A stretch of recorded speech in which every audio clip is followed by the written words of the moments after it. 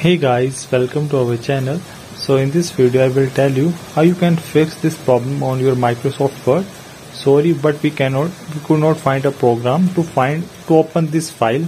So if you are getting the problem while opening any file, sorry, we could not find a program to open this file. I will tell you how you can fix this problem. I have faced similar problem, so I will tell you how you can fix this trouble. Hope you like this video and subscribe our channel Zero to Infinity.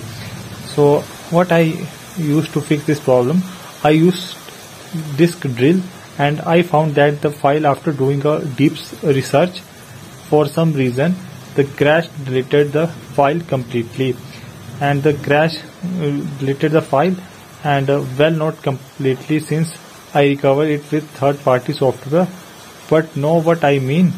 So make sure your any background app does not delete this, means your any cleaner or antivirus software, or your any firewall does not remove your file's background data, then this problem arises. And after I do a search on this topic, I see that quick access and the list of recent document inside Word are not in a location. They are just list of things you have worked on. The actual files could be moved or deleted. That become a main reason of this problem. The file you are trying to open is in a different location, or this file can be moved or deleted. Then this problem arises.